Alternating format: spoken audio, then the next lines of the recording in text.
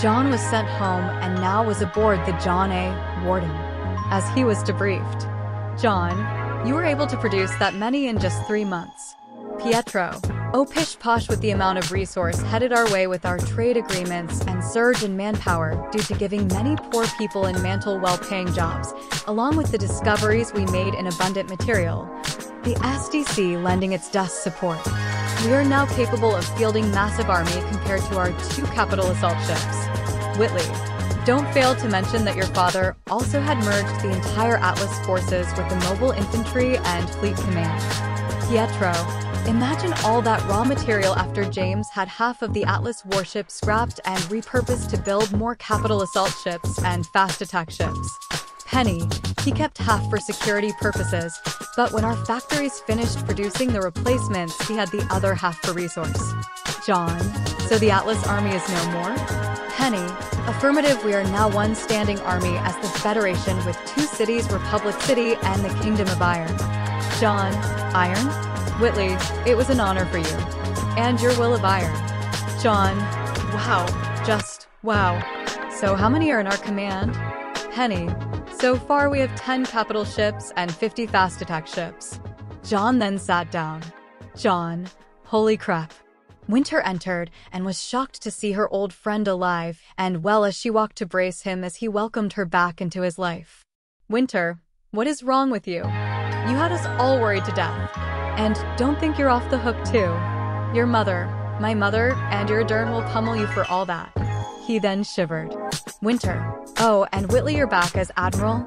I've assigned myself to SAS 03 Ironwood. Whitley, good luck then sis, I'll miss you. Winter, there's the communication screen has a purpose. Whitley, yeah, but I'll miss having you around. Winter broke formalities and hugged her little brother. Winter, I'm so proud of you, Whitley, and best of luck to you all. Now if you'll excuse me. She leaves to take command of her ship. Jaune, so before I get sent to my imminent doom, do I need to know more?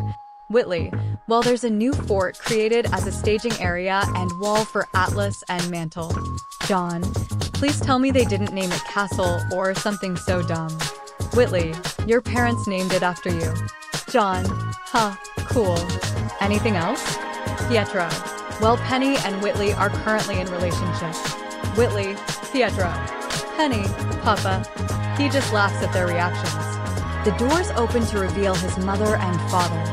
Robyn quickly walked up to him in tears, but stopped in front of him as her hilare shadowed her eyes. Jaune, Mom. She then smacks him upside the head and hugged him hard. Robyn, don't you ever do that to me again. You hear me, you little idiot. Jaune just returns the hug. It was James' turn to walk to him as he looks his son dead in the eye. He then embraced his family as he finally released his pent-up grief. Jaune, I'm sorry, Mom. I'm sorry, Dad. James, no, I'm sorry, son, for everything. They all just stayed that way for half an hour. Robyn, if you dare try that stunt again, you're grounded until full hat is white. Jaune, duly noted. Then the doors screeched open as someone forcefully opens them with her bare hands. As they all look to a girl with menacing aura. James, son, I suggest you run.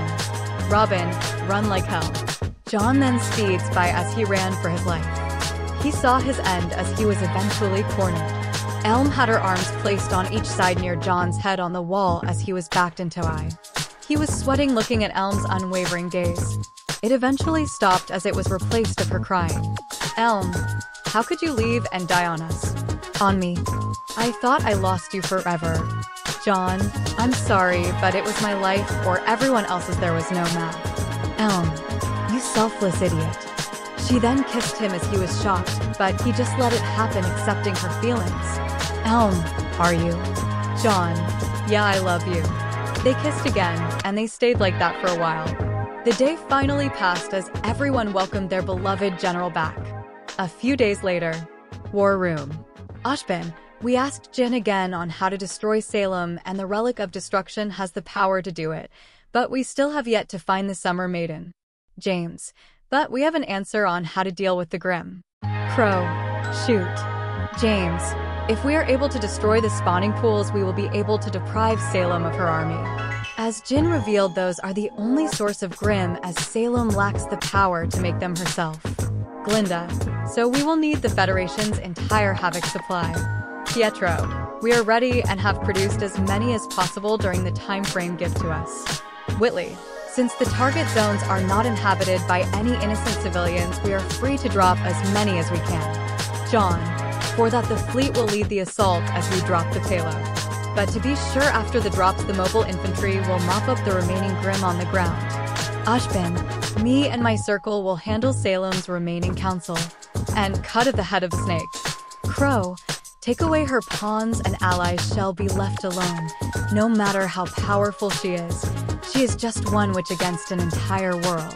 Ashbin, when she's alone, we will prioritize searching for the Summer Maiden and getting the relic. Jaune, then it will be over. Ashbin, all in favor? Everyone, aye. The Federation then launched its all-out assault.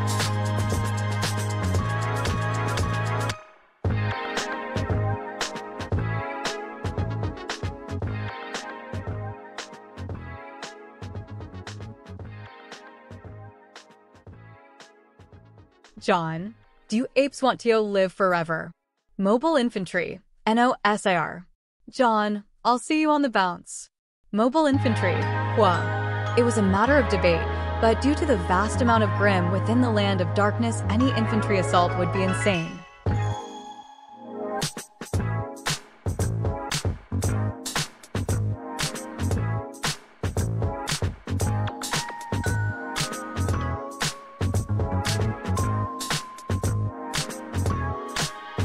But with precise targeting and massive amount of Havoc payloads, they were able to destroy almost all of the Grimm pools. The mobile infantry then followed up and systematically wiped out the remaining Grimm.